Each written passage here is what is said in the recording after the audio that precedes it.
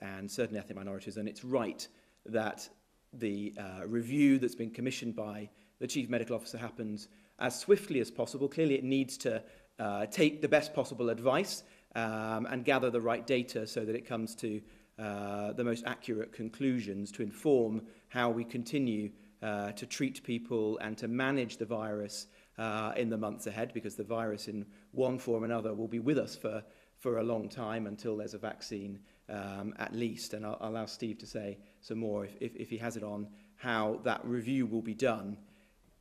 We're acutely aware of the anxiety within certain communities. As Community Secretary, that's extremely important to me, and that's why we're trying to reach out to all communities for their concerns as we formulate policy, for example, faith groups, as we consider some of the arrangements that I described earlier in my opening remarks about how we treat people's funerals and the way that families can mourn for individuals that they've lost. I have heard a number of representations about those people who do not currently have recourse to public funds, who've come in an undocumented way from other countries. The government's policy on that hasn't changed, but there is the ability for local councils to make sensible decisions based on the risk to life that there may be in a small number of cases. And that's, for example, the way that I know many councils regularly treat real concerns, for example, with rough sleepers in winter, and it's the way that those councils would approach this situation as well.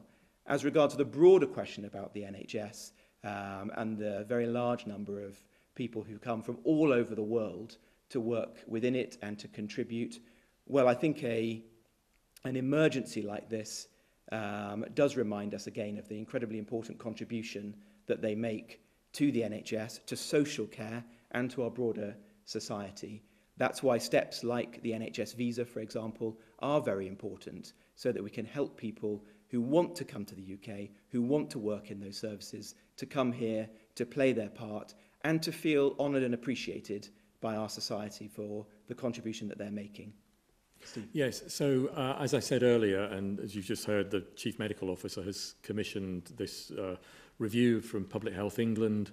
Public Health England do have experts within that organisation who are in this area, but I'm sure the Chief Medical Officer will also want to ensure that other expertise is drawn in from other academic groups or other areas that have expertise too. I can't give you the names, I'm afraid, but I do know that the Chief Medical Officer is working on that with the Medical Director of Public Health England, Professor Yvonne Doyle, who was on this podium yesterday. And I do know that he wants this to be done as quickly as possible, but also to be done rigorously to ensure that it is done appropriately, the right answers, the right conclusions are drawn, and it's the correct experts and the right experts who are able to look at this.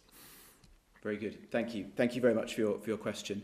Well, that concludes this evening's press conference. Thank you very much indeed for listening.